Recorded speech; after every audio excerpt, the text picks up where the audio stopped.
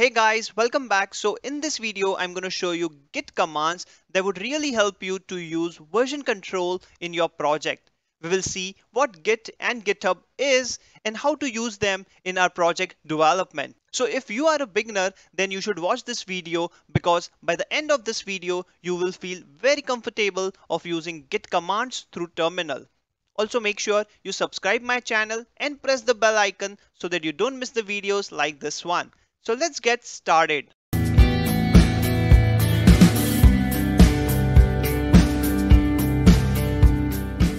Alright guys, let's start with a very basic question. What is Git? So it is a distributed version control which helps us in managing different versions of same file for later use. It is an open source system, so it's a free of cost to use. Git really helps in handling projects irrespective of complexity and size, works well with both small and large projects. Another great advantage of using Git is that it is fast and efficient to use. Git is very easy to learn and best lightweight version control system. Git is very popular among companies which work in teams as it helps to speed up the software development life cycle. Next, let's understand what is GitHub. So it is a code hosting platform that allows you to organize projects in the form of repositories. Git helps us maintain the code version and make it easy for collaboration with developers from anywhere in the world. GitHub is the largest open source platform for hosting repositories, and it helps you to build complex projects easily with team collaboration. If you are a beginner, then GitHub is the best platform to host code repositories. Apart from that, GitHub also provides some very good collaboration features like access control, bug tracking, and continuous integration.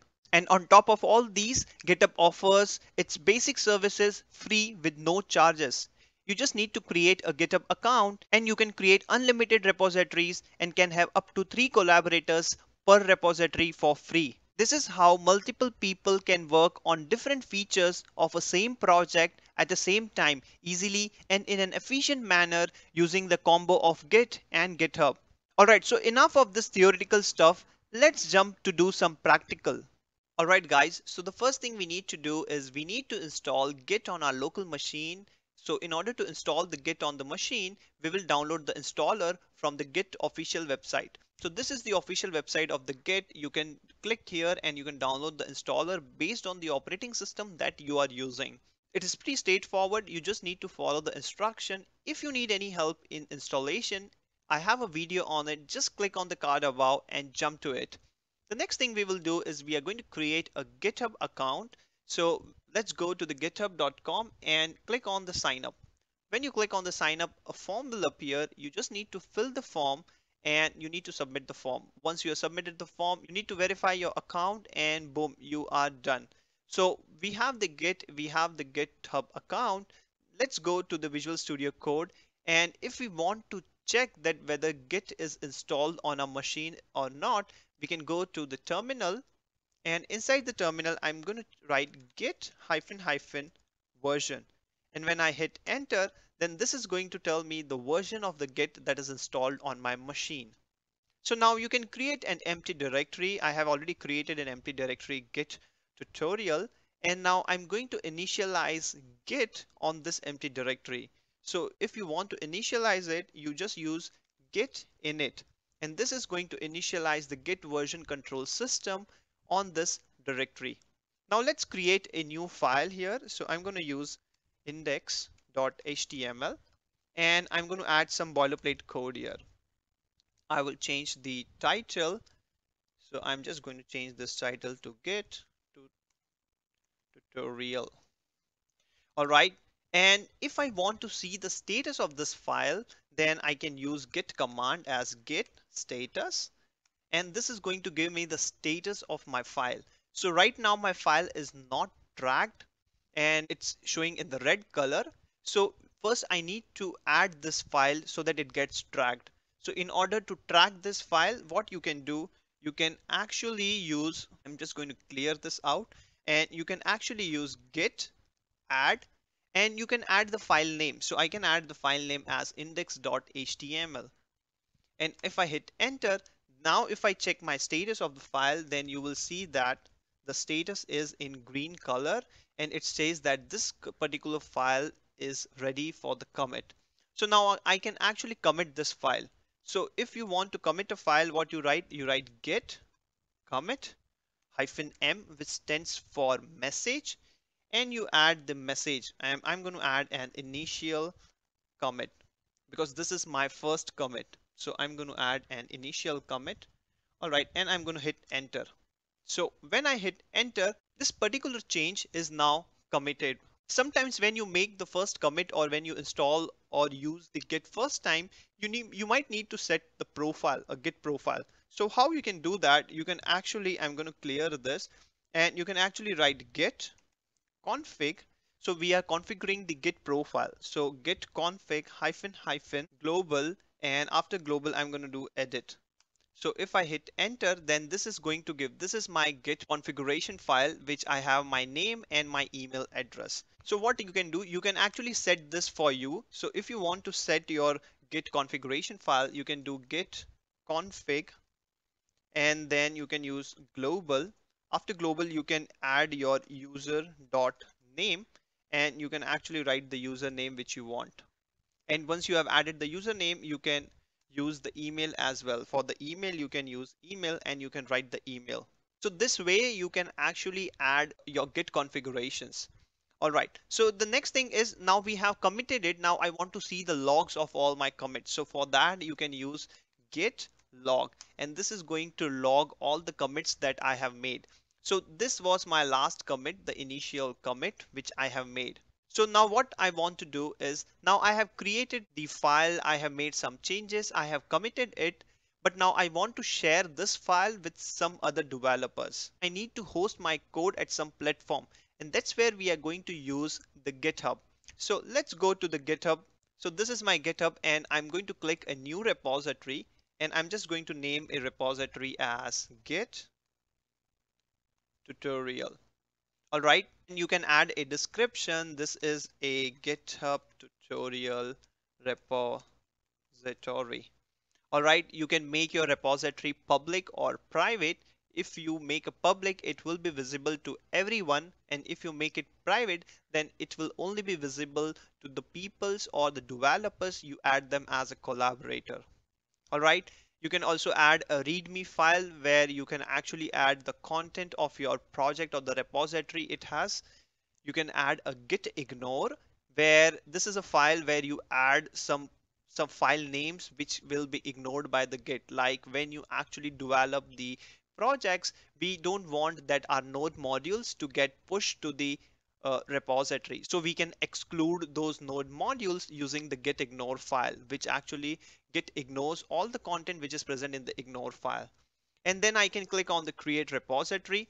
So this is going to create my repository. All right, so after creating the repository, this is how it looks, and we have to do one more additional stuff. That recently GitHub changed is master branch to the main branch. So we have to change the master branch to the main branch using this command.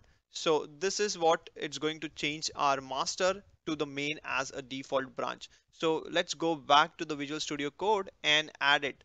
So right now, if you see that we have a master branch here, which I click, then you will see that it's a master branch and we are changing it to the main branch. So I'm going to hit enter. So if I want to check, I can do a git branch and I can check that my master changed to main.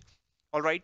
The next thing we need to do is we need to link our local directory to the remote repository so that we can push our code from the local to the GitHub repository we created. So for that, we have to do this command, and we are going to add this command here. And if I hit enter, then it's actually going to link, but I have already linked it before. So you will see that it will say me that remote origin already exists. And now next thing is we just need to push our code. So to push our code, we are going to use this git push -u origin main. And this is we are going to do only the first time we are doing the initial commit, initial push. But from next time onwards, we just need to do a git push. So I'm going to add this and I'm going to hit enter.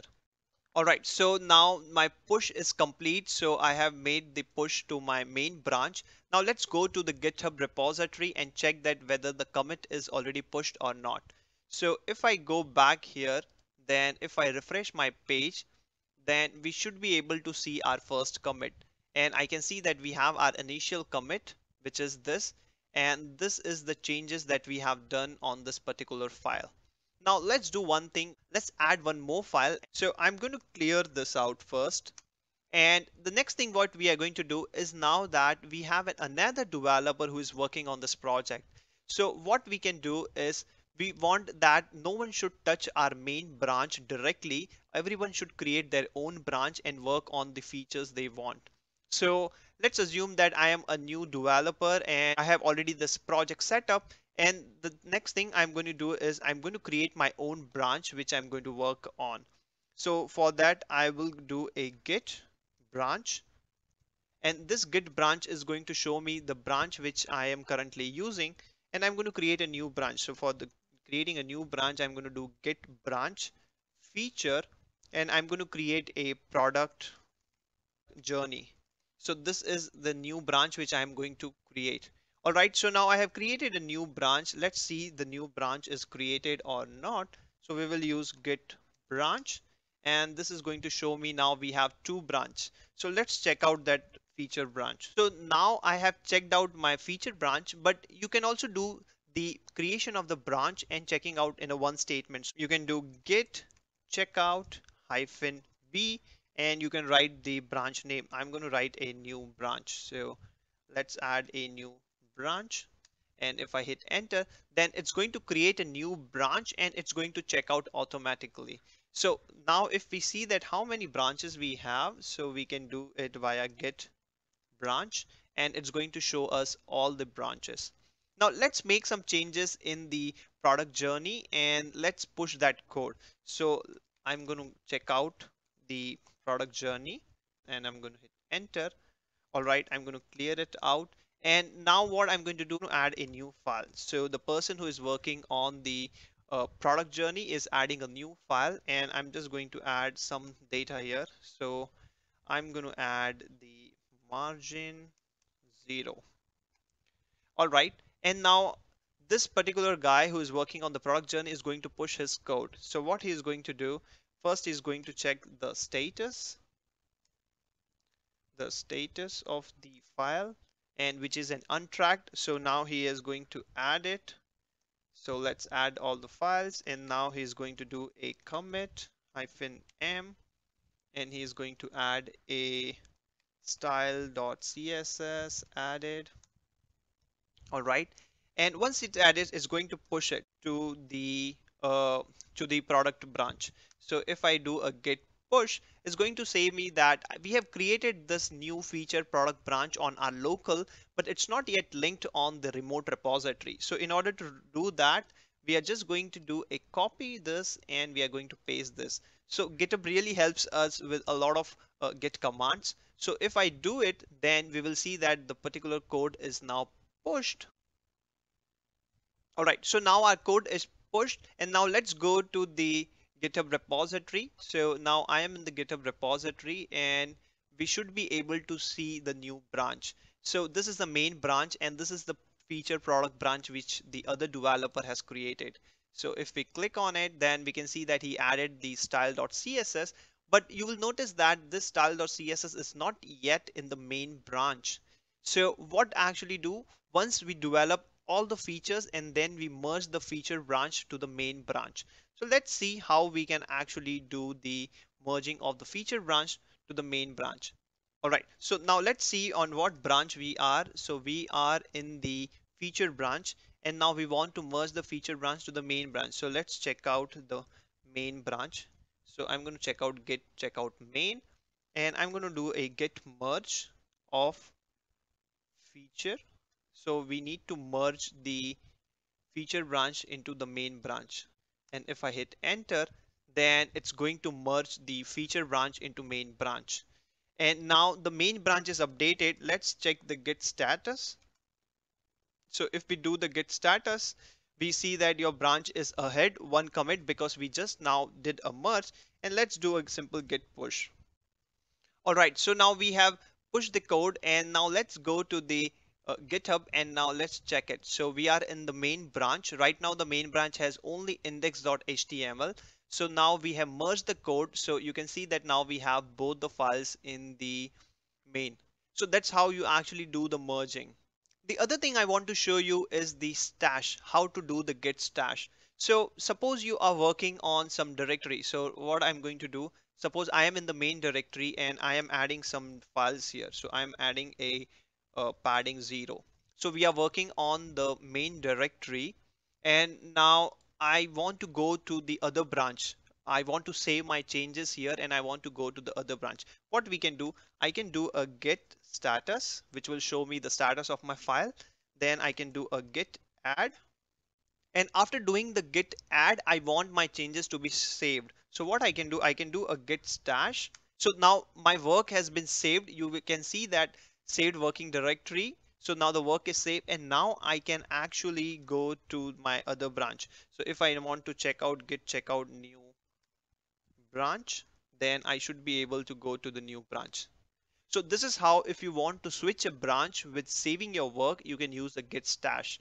Now you have done your work on the new branch, you need to go back to your main branch and you want to work on the changes which you were doing before. So we can go directly, we can do git checkout and we can go to the main branch. So this is, we are in the main branch, and now we want the changes we have already made. So you can see that right now the branch is only showing margin 0, but we have made a padding 0 also. So we need to see the changes. So we can do git stash and we need to pop out the stash.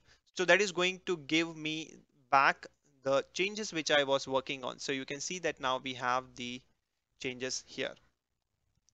Next thing I want to show you is you can actually do a git log, will show me all the list of my commits. So I have 2 commits right now, and if I want to go to any of the commit and I want to see, so I want to see what was the initial commit. So if I want to go to any commit, I can do a git checkout and you can check out the particular hash.